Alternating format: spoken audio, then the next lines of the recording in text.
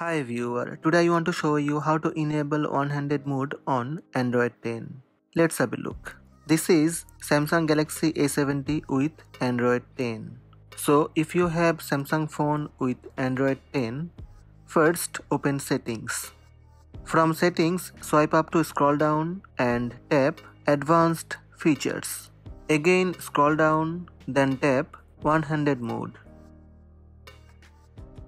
Here you can see some new options. First, turn on use one-handed mode. That's it, one-handed mode enabled. You can reduce display size with gesture or button. Tap button. Double tap on home button to reduce display size. Tap gesture.